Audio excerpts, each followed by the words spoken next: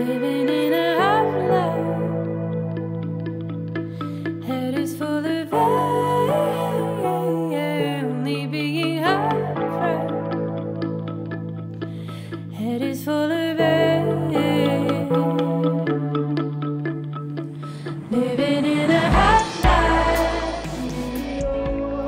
head is full of air, only being words felt like a choice between my race and my gender. head is full of air.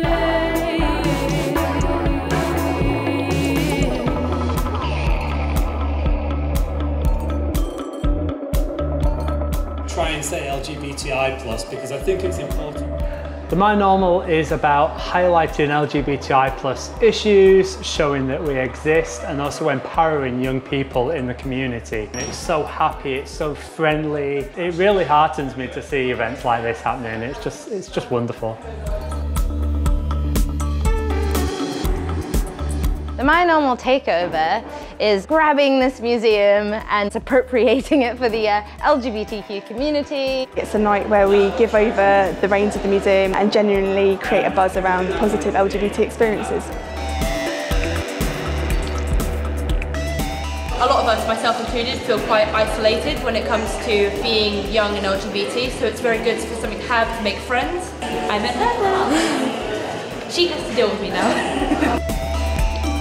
This project has a massive potential to impact not just the LGBT community by giving it more safe spaces, more things happening for them, for all ages. I think it's really about, people who don't know much about LGBT history because they aren't in that community, and that can have a massive impact. Here we are, young people asking questions that perhaps I didn't even know how to ask before. It's really nice to see events like this happening in museums like the Pitt Rivers because we get to look back at queer history.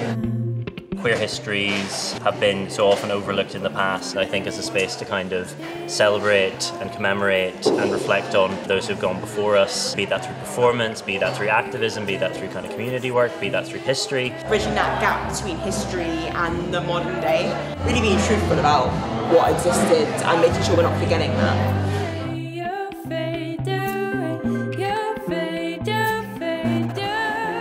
I think that what's really exciting about this project is the way the museum's really partnering with LGBTQ communities to really make meaningful decisions about the museum's future, what it collects, the way that it tells its stories, the kind of people whose voices get heard within this space.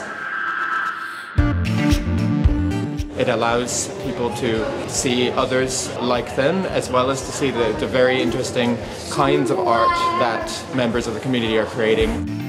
We are no different from any other people outside the LGBTQ society, and I really quite like that. Through the process of this project, we are hoping to be far more engaged and embedded with our local community and much more active in how we partner with groups around us. Empowerment, just let them know that you're welcome, you're accepted, and you're wanted here. It's really exciting that they're doing that. They are massive allies to the community to be doing it, and hopefully it'll inspire more museums to do the same.